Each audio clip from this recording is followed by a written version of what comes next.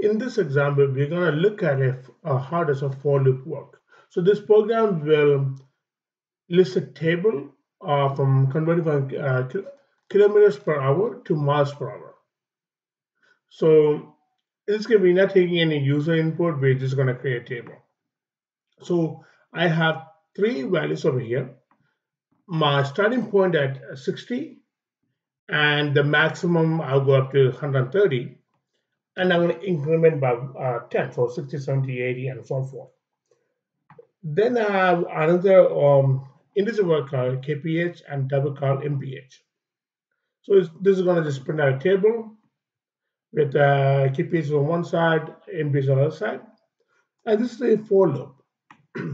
Since I already declared integer value for kph, I don't need to put int. So my starting point is at starting kph, which is what is 60, and as long as that is less than or equal to my max kilo per hour, I want it to increment by 10. So the way we calculate is miles per hour is kilometers per hour times 0.6214. Then we just print out that statement. So let's run this.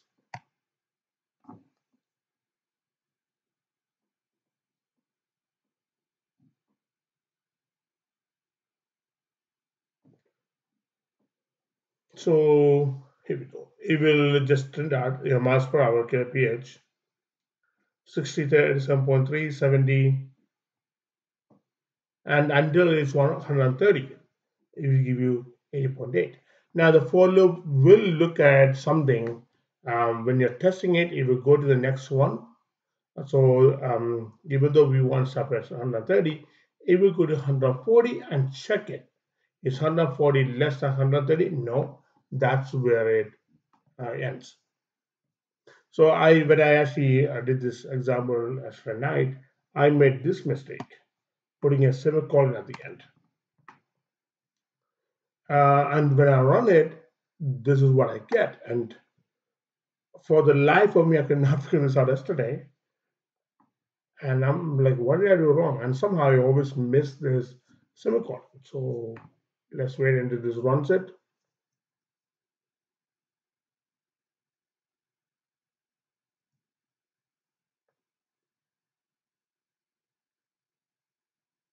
So it only displayed one value.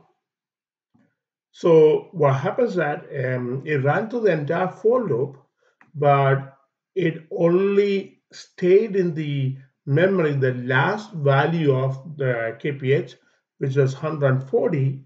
Then it calculated this and then it printed that out. So when you are writing a for loop, you have to be extremely careful how you do it.